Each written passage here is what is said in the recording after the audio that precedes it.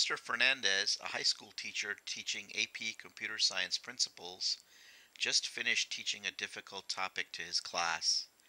He now wants to poll the class to see how many of them think that they understand the topic and how many do not. Here is the clicker app we want to build for this application.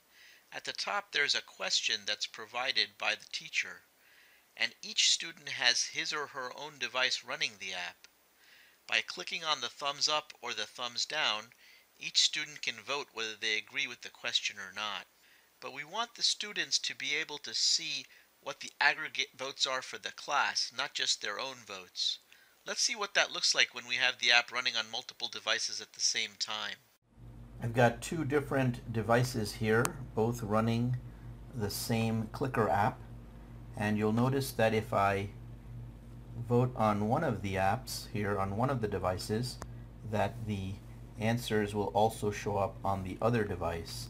Likewise, if I was to increase the votes on this particular device, the other device would eventually sync up to be the same.